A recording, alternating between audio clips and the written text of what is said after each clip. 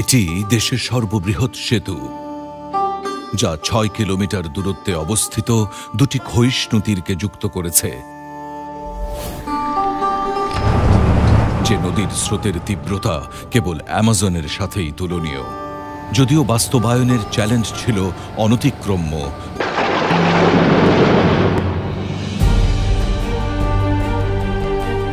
দেশের কোটি মানুষের অদম্য ইচ্ছার প্রতিফলন ঘটাতে বোনা হল আকাশ ছোঁয়া এক স্বপ্ন, তৈরি হল দূরদর্শী এক রূপকল্প, নেয়া হল সময়োচিত কিছু সাহসী পদক্ষেপ। কি ছিল সেই সুদূর প্রসারী সিদ্ধান্ত, যা দিয়ে তৈরি হল স্বপ্নের পদ্মা সেতু?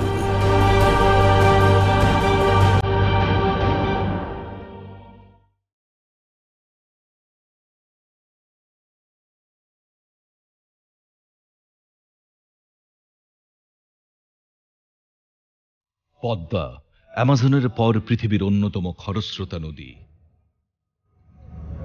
বিশ্বের এই বৃহত্তম ডেল্টার মাঝামাঝি এসে বিশাল যমুনা মিশেছে প্রমত্তা পদ্মার সাথে, তৈরি করেছে স্রোতস্বিনী এক বিশাল জলরাশির, যা দেশের দক্ষিণাঞ্চলকে আলাদা করে রেখেছে এর উত্তর পূর্বাংশে অবস্থিত রাজধানী ও প্রধান সমুদ্র বন্দর থেকে।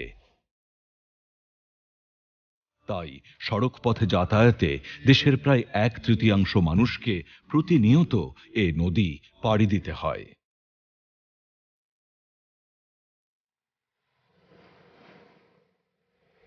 এ কারণে দেশের দক্ষিণাঞ্চলের 19টি জেলাকে উন্নয়নের মূল ধারায় যুক্ত করতে কোটি জনতার সময়ের দাবি ছিল পদ্মার দুপাড়ের সেতুবন্ধন। সম্ভাব্যতা সমীক্ষার পর সরকার সেতু ডিজাইন প্রণয়নকারী প্রতিষ্ঠান হিসেবে মুনশেল এইকম জেভিকে নিয়োগ দেয়। সেতু ডিজাইনের ক্ষেত্রে পদ্মা নদীর 3টি বৈশিষ্ট্য তাৎপর্যপূর্ণ হয়ে ওঠে: সদা পরিবর্তিত পদ্মার মূল স্রোতধারা, প্রচুর পলিবাহিত পদ্মার তলদেশের তীব্র স্রোত এবং ভাঙন প্রবণ পদ্মার তীর।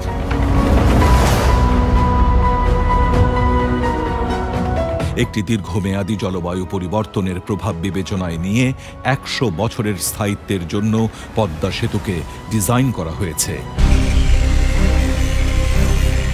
সে কারণে এ সেতুতে ব্যবহৃত হয়েছে বিশ্বের এ যাবৎকালের সর্বদীর্ঘ পাইল।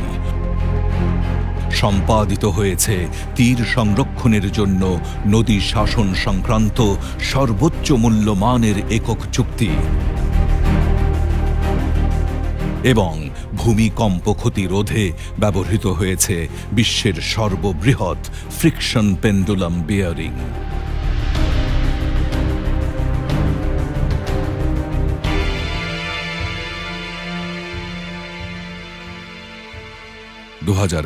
সালে সেতু নির্মাণের সব আয়োজন যখন শেষ, তখনই আসে অপ্রত্যাশিত এক আঘাত।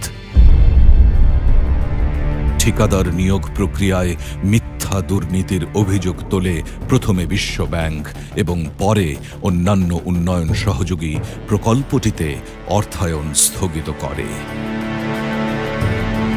তবে কোনো কিছুই আর তখন স্বপ্নের সেতু নির্মাণে বাধা হয়ে দাঁড়াতে পারেনি।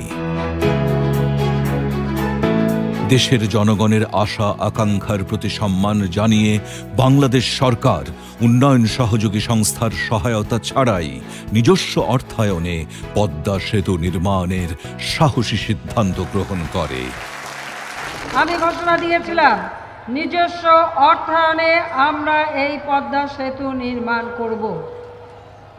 আল্লাহর রহমতে সেই পদ্মা সেতু আমরা বাংলাদেশের জনগণ, আমরা আমাদের নিজের টাকায় এই বৃহৎ সেতু নির্মাণের কাজ শুরু করেছি।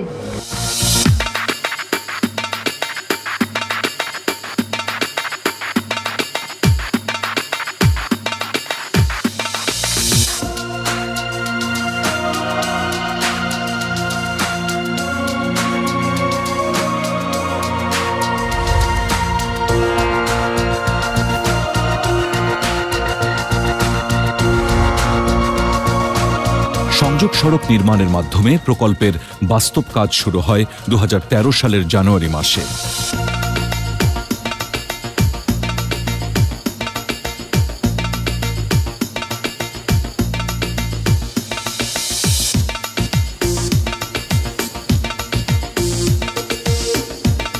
ঠিকাদারি প্রতিষ্ঠান আব্দুল মোনেম লিমিটেড HCMJVর স্বয়ংক্রিয় কংক্রিট মিক্সিং ইউনিট ও অ্যাসফল্ট প্ল্যান্ট ব্যবহার করে নির্মিত হয়েছে মাওয়া প্রান্তে 1.67 কিলোমিটার এবং জাজিরা প্রান্তে 10.575 কিলোমিটার দীর্ঘ 4 লেনের সংযোগ সড়ক। এটি মুন্সিগঞ্জ, মাদারীপুর এবং শরীয়তপুর জেলার উপর দিয়ে জাতীয় সড়ক নেটওয়ার্ক N8-এ যুক্ত হয়েছে। পাশাপাশি এ প্রকল্পে রয়েছে দৃষ্টিনন্দন 3টি সার্ভিস এরিয়া।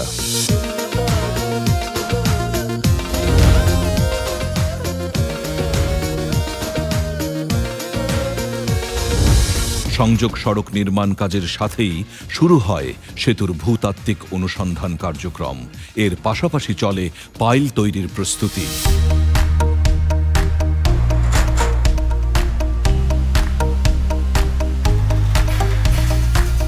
পাইল তৈরির জন্য চীন থেকে সমুদ্রপথে আনা স্টিল প্লেটগুলোকে রি-রোলিং মেশিনের সাহায্যে 3 মিটার ব্যাসে মুড়িয়ে টিউব আকৃতি দেয়া হয়।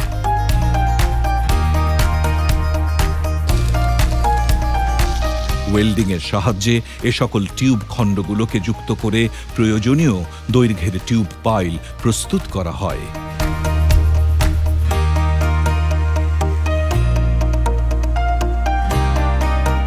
নির্দিষ্ট সংখ্যক টিউব পাইল প্রস্তুত হলে তা পাইল স্থাপনের নির্ধারিত স্থানে নিয়ে গাইডিং ফ্রেমের মধ্যে বসিয়ে শক্তিশালী হ্যামার দিয়ে ড্রাইভ করা হয়।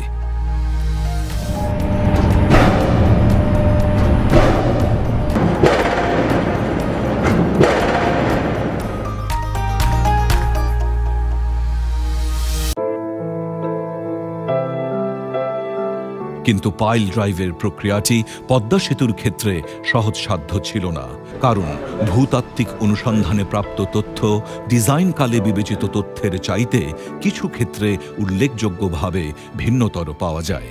বিস্তারিত বিশ্লেষণ শেষে তদারকি পরামর্শকগণ নদীর অভ্যন্তরস্থ 40টি পিলারের মধ্যে 22টি পিলারের পাইল পুনঃডিজাইনের পরামর্শ প্রদান করেন।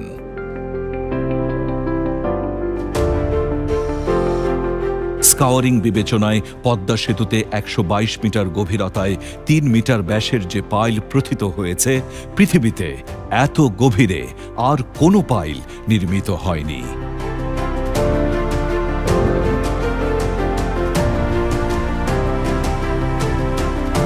ট্যাম ডাক্ট প্রযুক্তিও পৃথিবীতে এবারই প্রথম, যা পদ্মা সেতুতে ব্যবহৃত হলো।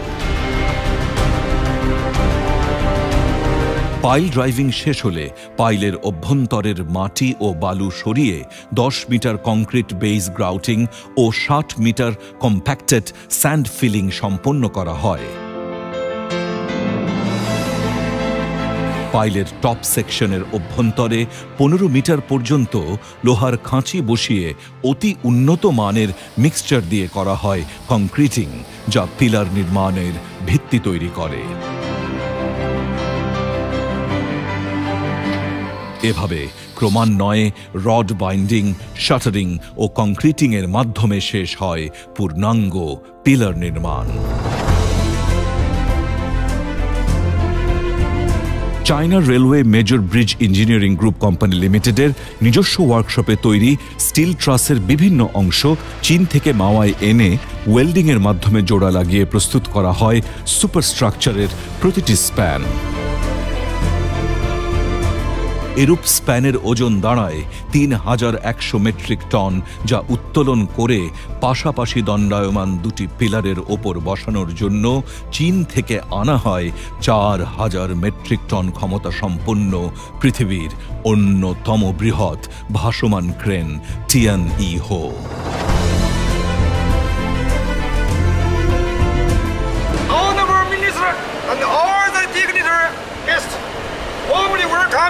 To the erection site of the fourth span steel truss members of Padma Bridge. Now, I announce that erection ceremony start.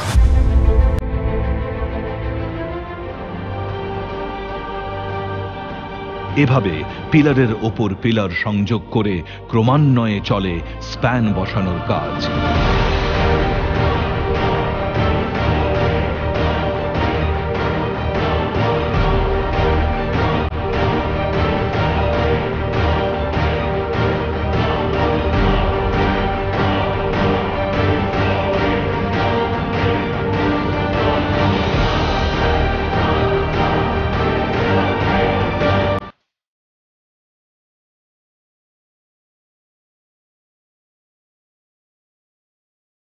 শুরু হয় সেতুর রোডওয়ে ও রেলওয়ে স্ল্যাব বসানোর কাজ। মাওয়া ও জাজিরা প্রান্তের কনস্ট্রাকশন ইয়ার্ডে তৈরিকৃত রোডওয়ে ও রেলওয়ে স্ল্যাবগুলো ক্রেনের সাহায্যে ট্রাসের নির্দিষ্ট স্থানে বসিয়ে পোস্ট টেনশনিং এর মাধ্যমে পরস্পর যুক্ত করা হয়েছে।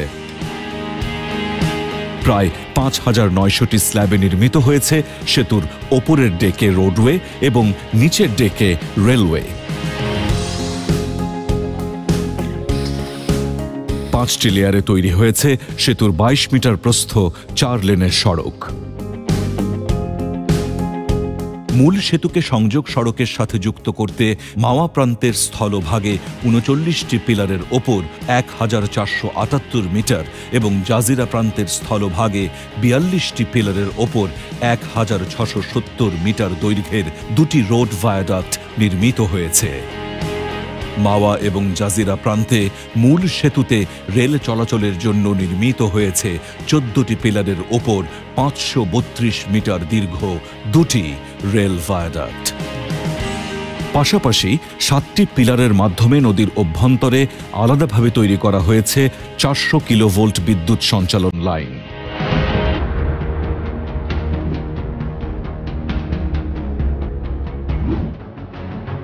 সেতু নির্মাণের পাশাপাশি সিনো হাইড্রো কর্পোরেশন লিমিটেড মাওয়া ও জাজিরার উভয় তীরে শুরু করে নদী শাসনের কাজ।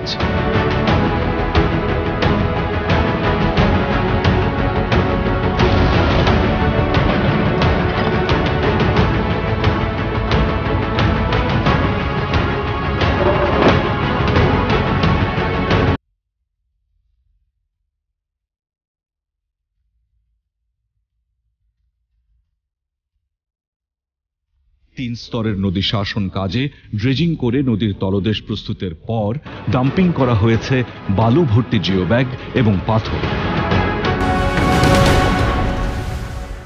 ইংল্যান্ড থেকে আনা একটি অত্যাধুনিক রিভার সার্ভে বোটের মাধ্যমে ব্যাথোমেট্রিক সার্ভে সম্পন্ন করে ডাম্পিং প্রিসিশন নিশ্চিত করা হয়। আর নদী তীরে সিসি ব্লক দিয়ে নির্মিত হয় সুদৃশ্য সুরক্ষা বাঁধ। এভাবেই নদীর তীর ঘেঁষে মাওয়ায় ৩.১৩৫ কিলোমিটার এবং জাজিরায় ১৩.০৮ কিলোমিটার বাঁধ নির্মিত হয়েছে।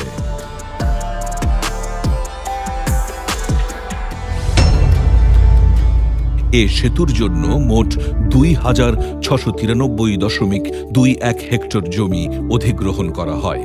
সম্ভাব্যতা সমীক্ষা অনুযায়ী সেতুর স্থান অনুমোদিত হলে নদীর উভয় পাড়ের মুন্সিগঞ্জ, মাদারীপুর ও শরীয়তপুর জেলায় এ কার্যক্রম চলে।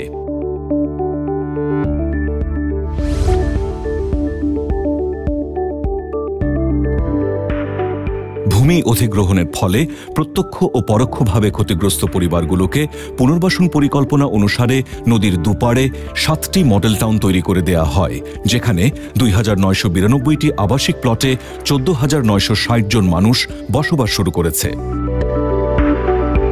এছাড়া ক্ষতিগ্রস্ত ব্যক্তিদের মাঝে ১০০টি বাণিজ্যিক প্লট ও ১২০টি উন্মুক্ত বাণিজ্যিক স্থান বরাদ্দ করা হয়েছে। ক্ষতিগ্রস্ত পরিবারের সদস্যদের জীবনযাত্রার মান উন্নয়নের জন্য দেয়া হয়েছে কর্মমুখী ও আয়বর্ধনমূলক বিভিন্ন প্রশিক্ষণ। সর্বমোট ১,৫৮৭ জনকে এরূপ প্রশিক্ষণ দেয়া হয়েছে।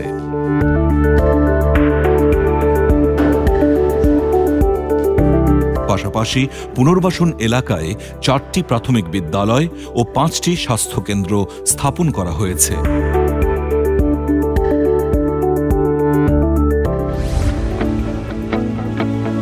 প্রকল্প এলাকায় বন বিভাগের সামাজিক বনায়ন কর্মসূচির আওতায় ৯০-এর অধিক প্রজাতির প্রায় ১,৭০,০০০-এর অধিক ফলজ ও বনজ বৃক্ষরোপণ করা হয়েছে।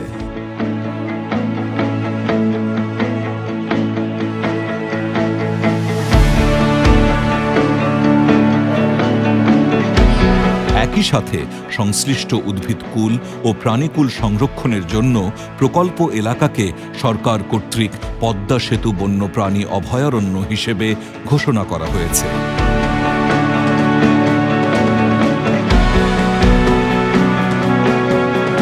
এছাড়া প্রকল্প এলাকার জীববৈচিত্র্যের ইতিহাস ও নমুনা সংরক্ষণের জন্য ঢাকা বিশ্ববিদ্যালয়ের প্রাণীবিজ্ঞান বিভাগের তত্ত্বাবধানে একটি অস্থায়ী জাদুঘর প্রতিষ্ঠা করা হয়েছে।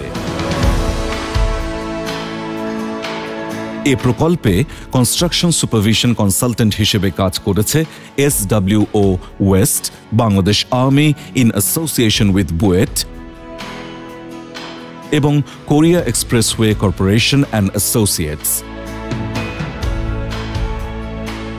ম্যানেজমেন্ট সুপারভিশন কনসালটেন্ট হিসেবে নিয়োজিত ছিল রেন্ডেল লিমিটেড UK অ্যান্ড অ্যাসোসিয়েটস। এছাড়া সেফটি টিম ছিল বাংলাদেশ আর্মি। মাননীয় প্রধানমন্ত্রী শেখ হাসিনার দৃঢ় নেতৃত্বে অপ্রতিরোধ্য অগ্রযাত্রায় বাংলাদেশের নিজস্ব অর্থায়নে নির্মিত পদ্মা সেতু এখন বাস্তব রূপ লাভ করেছে। ধীরে ধীরে এর সুফল সাধারণ মানুষের কাছে পৌঁছবে। অপেক্ষাকৃত অনুন্নত অঞ্চলের সামাজিক, অর্থনৈতিক ও শিল্প বিকাশে উল্লেখযোগ্য অবদান রাখবে এ সেতু। পরিবহন নেটওয়ার্ক, ব্লু ইকোনমি এবং আঞ্চলিক অর্থনৈতিক উন্নয়নে সূচিত হবে সুদূর প্রসারী পরিবর্তন। দেশের সামগ্রিক জিডিপিতে যুক্ত হবে আরও ১.২৩% প্রবৃদ্ধি। হ্রাস পাবে 0.84% হারে দারিদ্র্য। পদ্মা সেতুকে ঘিরেই আবর্তিত হবে বঙ্গবন্ধুর স্বপ্নের সোনার বাংলার বাস্তবায়ন।